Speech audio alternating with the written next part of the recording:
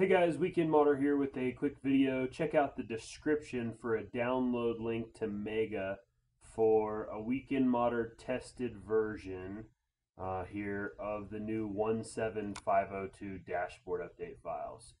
So what you should see in the screen in front of you here is this Weekend Modder tested 17502 zip.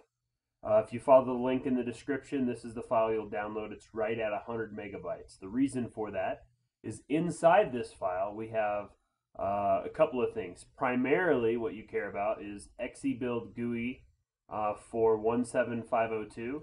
Inside this folder here is the full-blown XeBuild GUI with the 17502 capable version. I also went ahead and took those files and made a Jrunner capable version. So inside the Jrunner folder, you will find a Jrunner install if you're more comfortable using that. That is set up and configured using 17502. I have personally built the image using both this XeBuild version and this Jrunner version, tested them on my console, and they work. The console boots as expected, normally, all that sort of stuff. Also, just for good measure, I threw in a copy of Simple NAND Flasher, so if you have a Corona console with a 4 gig NAND, you can use that here. And I've also got Dash Launch 315 XEX, which will allow you to run the Dash Launch GUI.